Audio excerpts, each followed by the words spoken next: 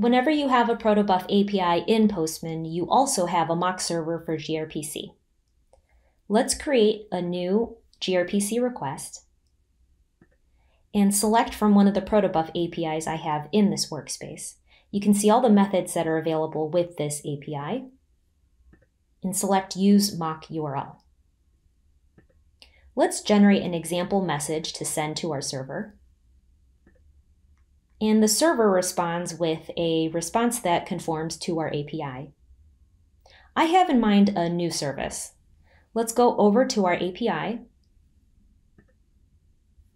and add a new service.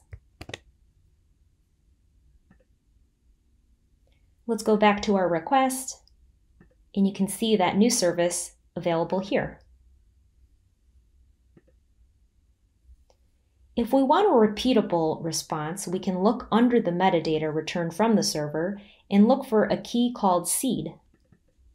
Let's copy that to our clipboard and add it as part of the metadata sent over as part of our request.